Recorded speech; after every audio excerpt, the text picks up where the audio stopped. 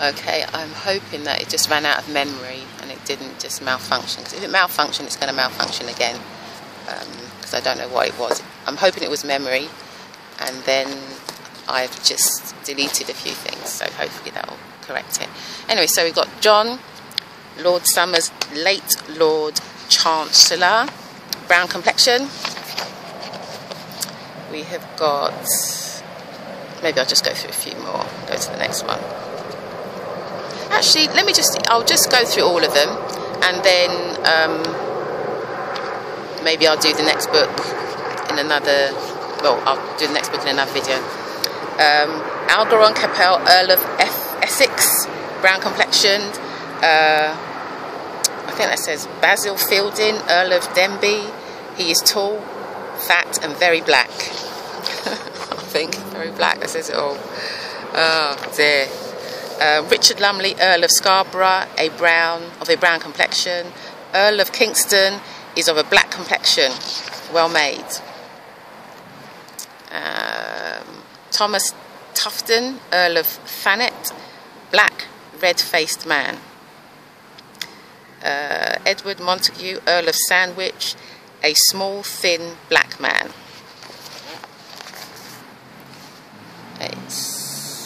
Yeah. What's that? Is that small there? Small, thin, black man. Richard, Earl of Ranelagh. He is very fat and black. So obviously all of the other ones I'm flicking through are not saying they're black. So it means that they're not black. Obviously black is not the best terminology to use at law, but you know, this is how they were described. Back then there wasn't the issue. Even still now today, people don't really realise that it puts you at a loss calling yourself black. But anyway, for the purposes of identification, again, identification not even a good word, but you can clearly see what they're saying and who they're describing. Heneage Finch, Lord of Guernsey, a tall, thin black man. Montague Venables Bertie, Earl of Abingdon, of a black complexion. Earl of Feversham, middle-statured brown man. George, Lord of Abergavenny, a little brown man. Robert, Lord Lexington, of a brown complexion. Neville, Lord Lovelace, a short, fat brown man. Ford, Lord Grey of Werk, a thin, brown, handsome man. I'll just skip to the ones that are saying black, so just, you know, just for the sake of foolproofing. Let's see, when are we next? So obviously let me just show you, like I'm flicking through so many pages of those who are not described as black. So let's see how many pages I flicked through. So from the last page where there was somebody, just for an example, who was described as black. Let's see, because a book is full of different descriptions. So the last page when somebody was described as black is page 96. Page 96. So then all of these guys I'm flicking through. So like I say, it's not everybody. I'm going to go, so from 96 all the way to, let's see,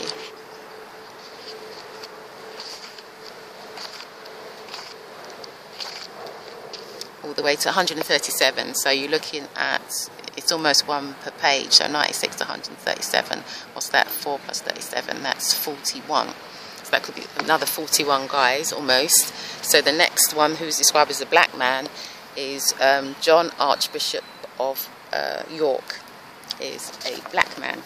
So you know what, I'm going to leave it there. So that can kind of give you a description of, you know, and it's quite a big book. Lots and lots and lots of pages there.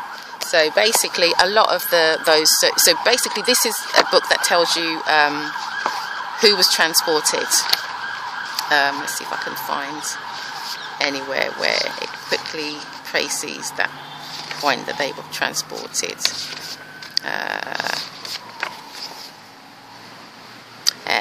Anyway, we've got that bit there that talks about the ages to come, so that'll do for now.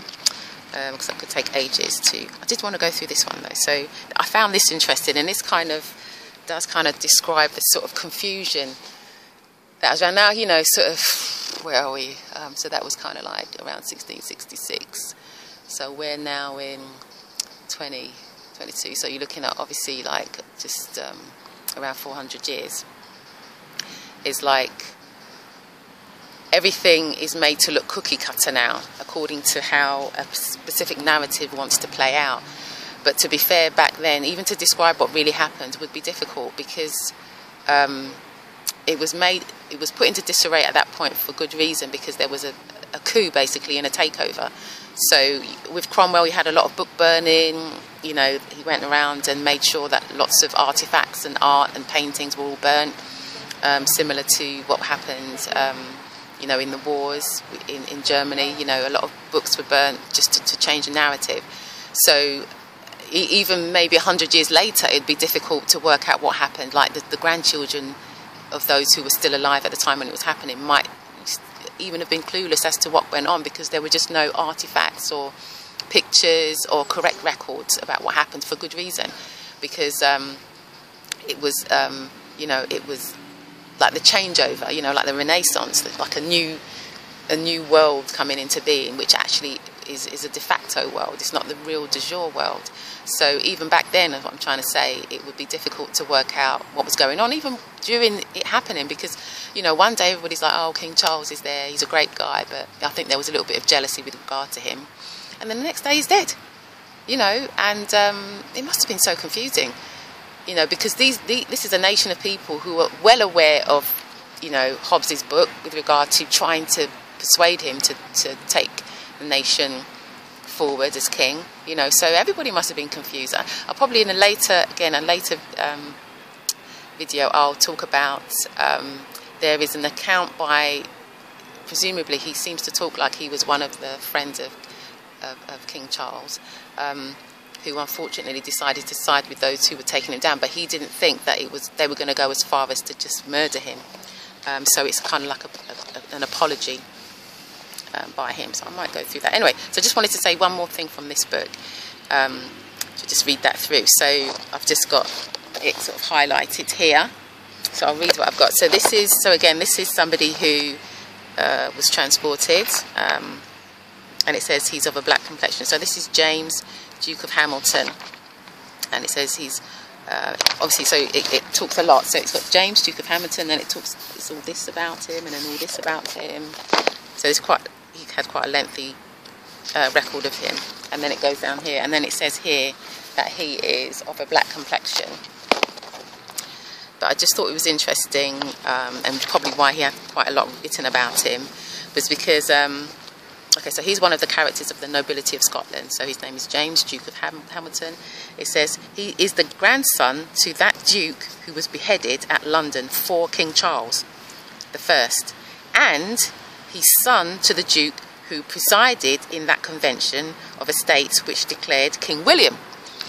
So that tells you of the dichotomy. So this guy, James, is the grandson of, to me anyway, this is my perspective, a good Duke who stood firm with King Charles. But then his dad is one of those who presided in the convention of estates which declared King William to take over the estates of the murdered King Charles. So you can see even those at the time in disarray. I mean, that must have been a confusing thing for the grandson.